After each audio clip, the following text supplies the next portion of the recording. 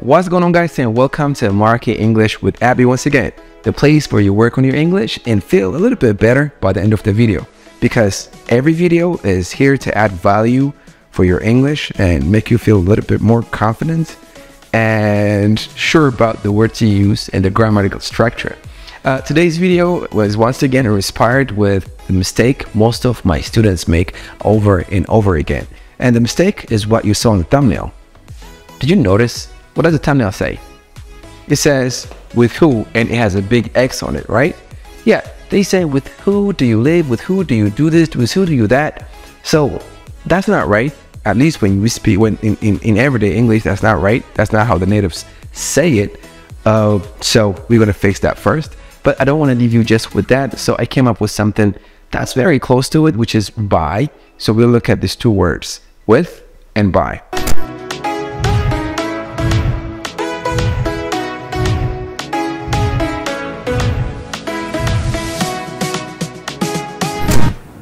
The first one, let's see, with who. So if we want to ask a person, another person, he does something with, for example, I live, right? If you want to ask me about the person that lives with me, you don't say, with who do you live? We don't say that. We break these and we say who, and then we finish it with, for example, live. Right? So first one is, do you live? Right? Do you live? Do you live? Of course I live. Of course I'm alive. You can see me right now.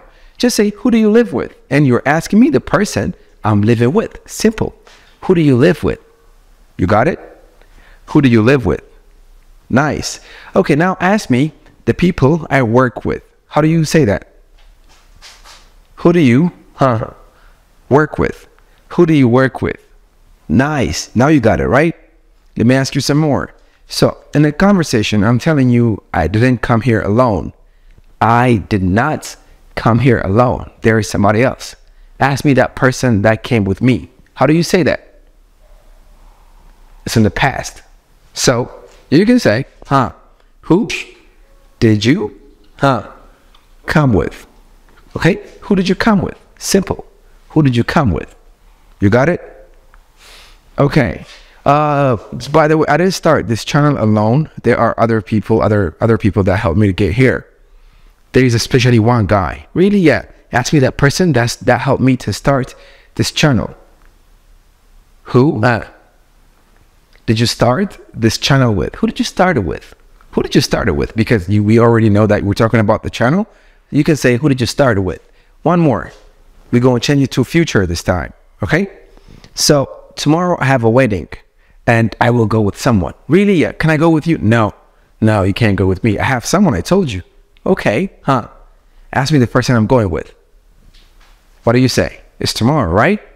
So who will you go with? Who will you go with? Who will you go with? Who is the person that will go with you? That's what you're saying, but that's just so communicative, and no native speaker would convey their idea like that. So who will you go with? Who is the person you will go with? That's it. So if you understand this, from now on, we don't say, with who do you live, or with who do you want to start business? No, who do you want to start business with? Okay? Who do you live with? Who would you go to church with? Who did you come with? This is how we say it. Yeah. So if you understand, make sure you put some questions there in the comment section.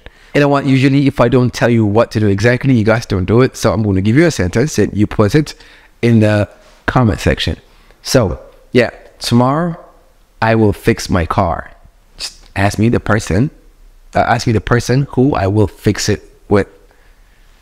Tomorrow I'll fix my car. Nice. I prepared this presentation with someone. I prepared this presentation with someone. Ask me the question, the comment for this too, and you're set.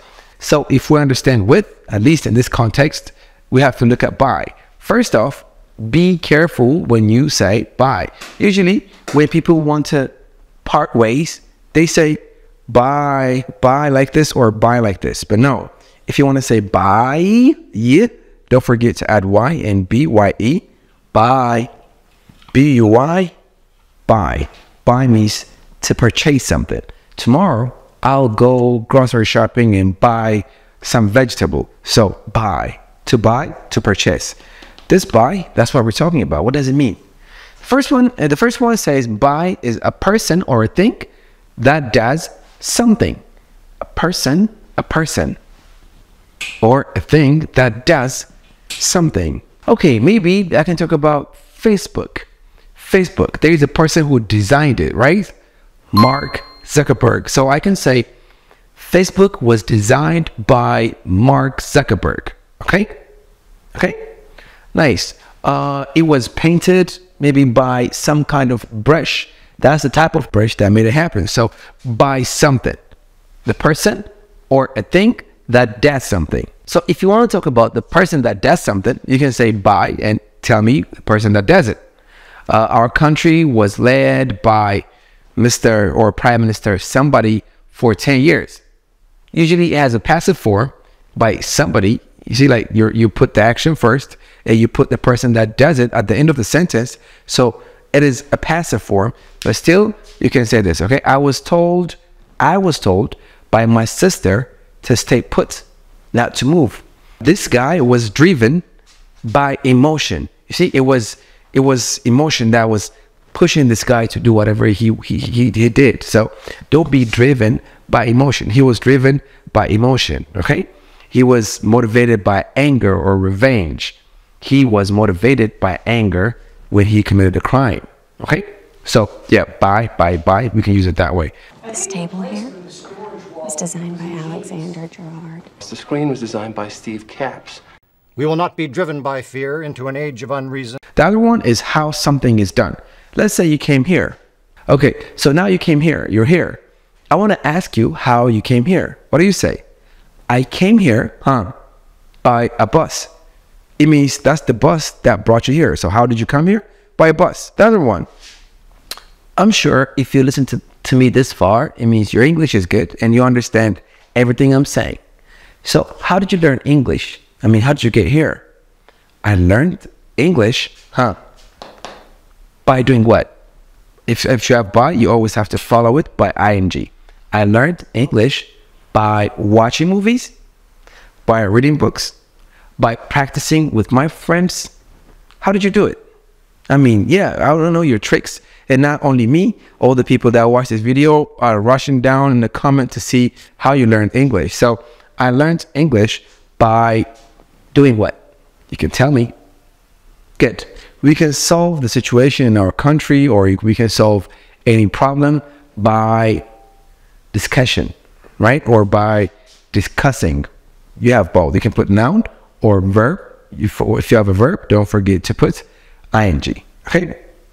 Nice. I tried to make you understand this lesson by giving you 2 examples. So by is used to show you how something is done. Okay? I show my wife the love I have for her by buying her gifts, by telling her what she means to me, by doing something. Okay? How do you express your love for other people? I express my love by, and then continue by doing something. Please jot it down in the comment. It's fun. We'll look at it and we'll reply. You have my word. Thank you. I didn't come by car, I came by bus. Make him believe that he can impress you by discussing the murder because turns you on. So this is the second meaning of the word by. Third one is near or at the side of. Hey, where's my bag? It's by the door. It's at the door, specifically at the door. It's just there. But if I say it's by the door, it means it's near the door, maybe a couple of steps away, or it's next to the door. Okay? So by. We use pass by, right? Pass by. Like I'll pass by tomorrow. It means I'll pass near your house or at the side of your house. Yeah, man, like call me if you pass by, or give me something when you pass by on your way. So if you pass by, you're going at the side of something or you're going near it. Where's your car? I parked it by the building, at the side of the building or near the building. Okay, so by this, by that. For a place, you're saying there, close to it. Not specifically, it's near it or it's next to it. It's around there. It's on the side. His car was parked by the shed when I went to put my shovel away. All right, hold it. Let's wait for the sirens to pass by. He watched it pass by.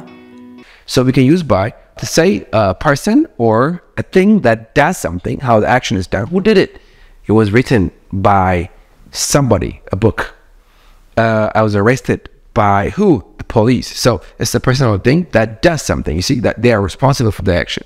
Second one is how something done. I learned English by watching movies. That's the method I used. Again, the third one is like for preposition of a place. We use it for to say something is near it or at the side of it. The fourth meaning, it says not later, at or before.